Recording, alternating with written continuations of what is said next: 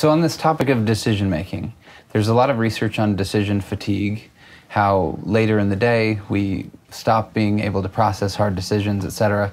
Can you walk us through how you've structured your day in order to prioritize what you want to accomplish and don't fall victim to making poor decisions because of decision fatigue? Yeah, I think poorly would be my first answer.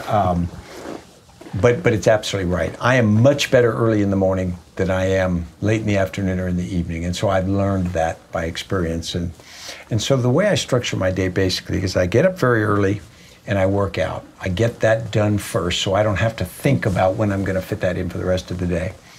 Then I come into work. I try to give myself between 30 minutes and an hour before I have anything scheduled, where I go through with my assistant, we look at my schedule, we talk about stuff, I look at email. It just sort of lets me line things up, and if there's something that came out that's really hot from the night before or whatever, I can deal with that so I'm not distracted as I go into the day. I try to decide what decisions I'm going to make that day, and I try to make it not very many. And so, for example, this afternoon I've got a meeting with our senior team here. We're going to talk about our growth strategy. That's a big deal. And so I've sort of saved my intellectual thinking on that. And then we're going to have another meeting after that on the redesign for the office, because we're going to redo that. Those are two pretty big ones.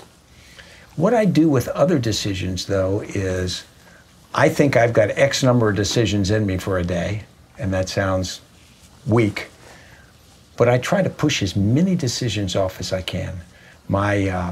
My executive assistant makes all the decisions on my schedule, where I go. I don't even try to make them, because I found even if I might make something a little bit better for myself, it's not worth the intellectual commitment for me to be involved in it.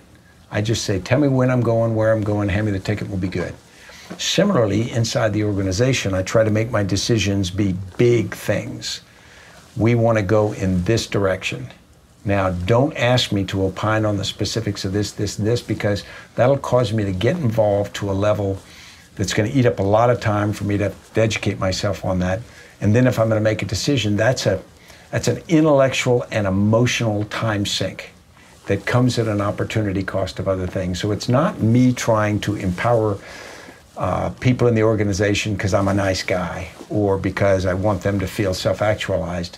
It's because if I'm going to contribute effectively, those decisions I contribute on, I've got to be very thoughtful on. I've got to have the energy, I've got to have the emotional buy-in to do that.